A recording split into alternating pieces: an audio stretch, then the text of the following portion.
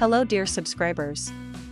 Subscribe to the channel if you are new. Today we will give information about the treatment of grapes. Treatment of grapes is important for its healthy growth and high yield. Various pesticides and fungicides are used to protect grapes from various diseases and pests. The following is information on the treatment of grapes, main diseases and pests: downy mildew, oidium formation of white powder on leaves, branches, and fruits.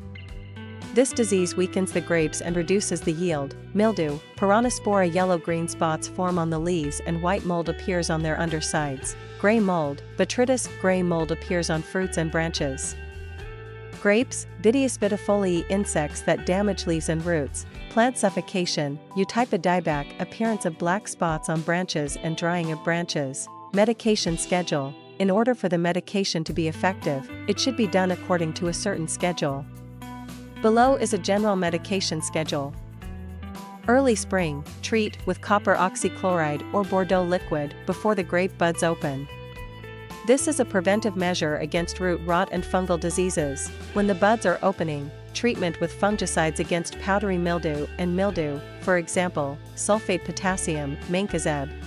Before flower opening, treat with an anti-oidio fungicide, e.g. myclobutanil or penconazole.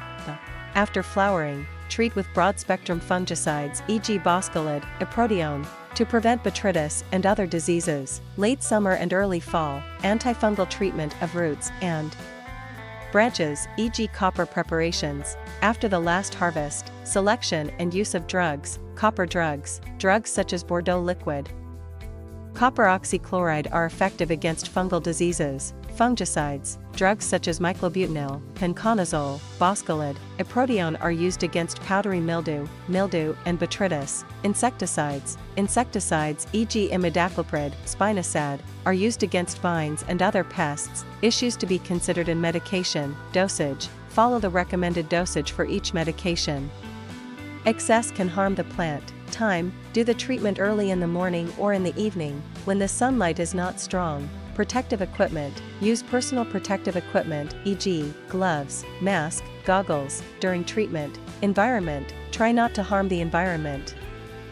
Bees and other beneficial organisms during treatment. Treatment is very important to keep grapes healthy and produce high yields. It is always necessary to follow the correct use of drugs, recommended dosages, and medication times. We are glad if you liked our information. God bless you.